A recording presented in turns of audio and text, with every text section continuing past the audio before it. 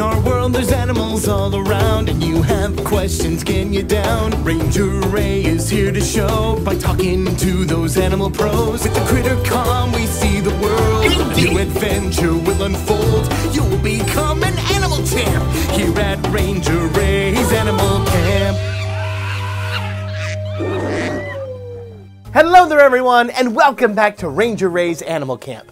I'm your host, Ranger Ray, and today we're uncovering the colorful mysteries of the chameleon. I've always wondered, how do chameleons change their colors? It's a mystifying transformation, and one I've never understood. But I think with your help, and the help of Crittercom, we can figure this out. So, let's head to the Crittercom! So let's go! Well, hey there, Crittercom! What? Who is this Crittercom you speak of?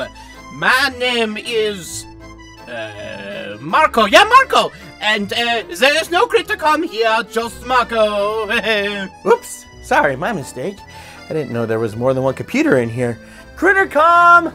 Wow, I can't believe that actually worked. Hey, wait a minute, Crittercom! Drat. What was the disguise for? That was my, camouflage, so that, you wouldn't find me? Oh, to go along with our theme of chameleons today. Nice one, Crittercom. Yes, that's why I did it. Not to get the day off or anything, that would be ridiculous. Well, whether you meant to or not, you were right on the money, Crittercom. Camouflage is when an animal uses its colors and patterns to blend into its environment. And the chameleons are the kings of camouflage. And we're going to be talking to one today. So, Crittercom, can you call Crash the chameleon for us? Yes, of course. Hello? Hey there, Crash. Oh, it's Ranger Ray and Crittercom. Great to hear from you again. Well, thanks for taking some time to talk with us today, Crash. But we have a question for you.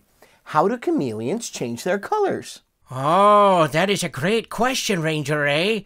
And it is what we're best known for. Here, let me show you.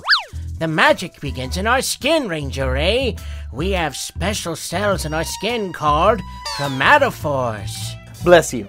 No, Ranger Ray, I didn't sneeze. That's the name of the cells in our skin. They're called chromatophores. Whoops, my bad.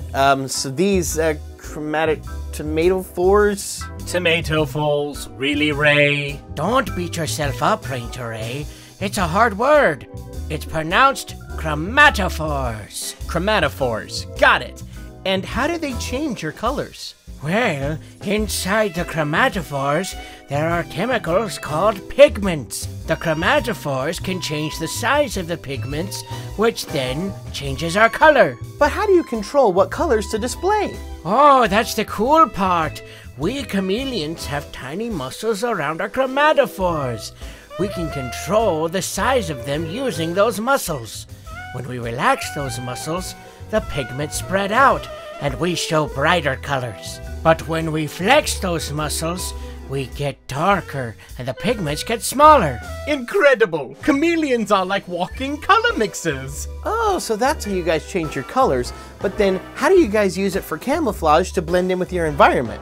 Oh, well, that's the thing, Ranger Ray. We actually don't. Excuse me? Wait, what? My childhood is a lie! But we just did a whole bit at the beginning of the episode about camouflage. And now you're telling me that chameleons don't use camouflage? Well, I never said we don't camouflage. We just don't really change our colors for that. Our natural colors are our camouflage. We don't have to change our colors at all for that. If you see a chameleon blending in with its environment, chances are that's its natural colors, and it probably isn't changing any colors at all.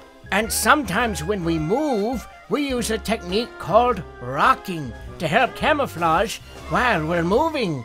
When we're trying to sneak up on food or hiding from a predator, we rock slowly back and forth. That way we look just like a leaf blowing in the wind. Well, that is all great camouflage.